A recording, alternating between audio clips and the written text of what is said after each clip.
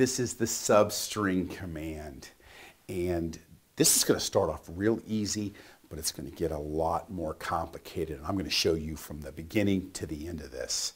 Stay with me. I'll even show you some things and you go, Tom, why would I ever do that? And I go, it's to prove a point. So stay with your man here. Now, I'm going to select the first name of our car. I'm going to substring the first name from 2 for 3, which means, hey, of this character string, I want you to start in position 2, and then I want you to go for 3 positions. So the name Squiggy will start in position 2, which is the Q, and it's like hopping 3 times. QUI comes back. Starting position, for how many positions should I go? And that's the basics of the substring command. So I want you to remember that the substring command will substring a column for a starting position and for how many positions that it should count. Now, what I want you to see here is that we're saying substring first name from 2, and we go, where's the positions to count? There is none, so it's going to default to the end. Now, this is that weird part where you say, Tom, really? Why would I ever do this? There's a little bit of a reason here. It's to prove a point that I want you to visually see about the substring. Now, I'm going to select the first name, substring first name from 0 for 6. You see, the first position is always 1. So when I go 0, it actually moves 1 to the left. In outer space, there's nothing there. So saying 0 for 6 is exactly like saying 1 for 5, except there's actually going to be a space in front.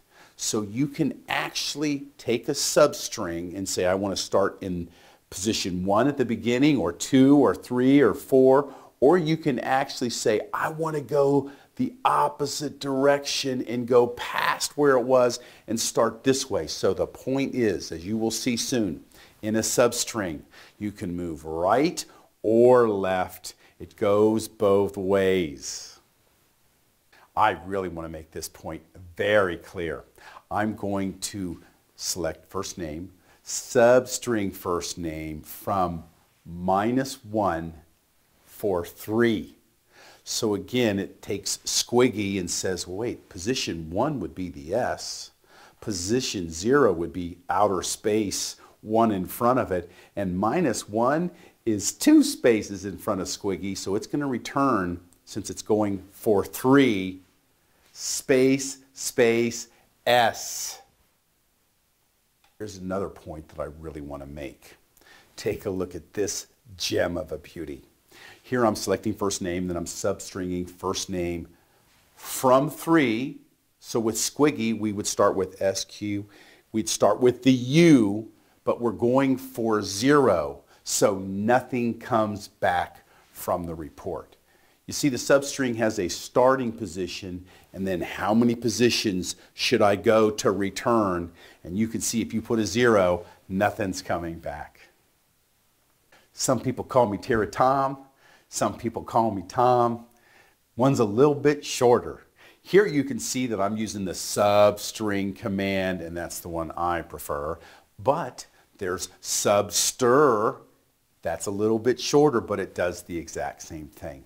Substring syntax, I'm going to substring first name from 2 for 3. Of course, we know that says start in position 2 and go for 3 positions. But substir's just a little bit different. It's substir first name, comma 2, comma 3, and those are equivalent commands. The greatest gift of all that you can give yourself and your company is the gift of the Nexus Query Chameleon, the query tool of the future. Hi, this is Tom Coffing. Thank you so much for watching the video. Please hit subscribe to make sure you are kept up to date on all our videos.